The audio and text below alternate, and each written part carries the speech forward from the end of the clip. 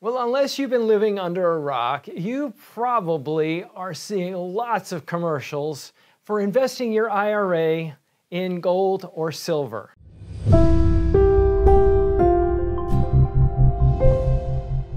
And I want to talk a little bit about that and talk about a period in history that was very similar economically and politically to what we're seeing right now. And that was the late 1970s. I remember being a young guy and having to know somebody to get a job at a fast food restaurant. That's how bad it was.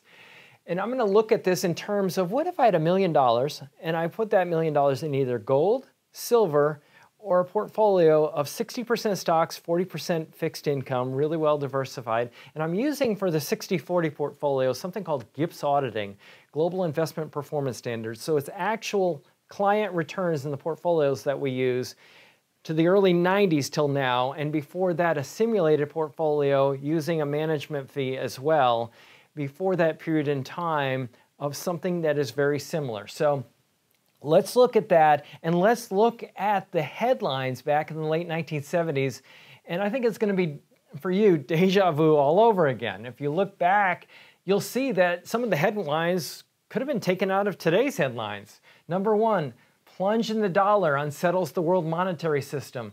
Oil and Iran, they were impairing the oil flow and they were imposing a price increase for 1979, and China was even in the news. And we saw that Europe was plagued by all kinds of problems as well. So very, very similar to what we see now. Also, another thing that was similar back then and what we're seeing now is people being interested in investing in gold. And now we're seeing headlines like this, that Americans think gold beats stocks as a long-term investment, or that it's an inflation hedge, or that it's a strategic inflation hedge is another headline right here. So let's take a look at inflation back then versus now and see if what we're seeing is very similar. And I like this chart because it's superimposing an old inflation chart on today's inflation chart, and you see, yeah, it was very, very similar. So we're going to take $1 million and we're going to take $40,000 or 4% and increase it for inflation each year and see what would have happened. And what we see in gold, silver, or 60-40 portfolio is that gold was sort of kind of holding up. You had $1.2 million left by the end of 1993. Now silver ran down quite quickly. It was down to about $91,000, so it didn't take long for that to run down. Let's go to the next period of time, 1994 through 2003, and what you notice is that both of them ran out of money. Both gold and silver, dry, gone, money gone. You can't take in income anymore. Can't get blood from a turnip, as they say. They're both in the negative. Now, how about what happened with our diversified portfolio between stocks and international and US and small companies and value companies and fixed income? Well, you did that. You took that same level of income. Not only would you still be able to be taking an income, but you still had about 16 million, well, almost a little bit over $16.5 million left still after taking all of that income. And why is that the case? Well, what we do when we invest, we want to diversify and own things that, some things that go up when other things are going down, but we want things that move in dissimilar manner so that no matter what's happening, I've got something that is taking care of me in any given year that I can take income from.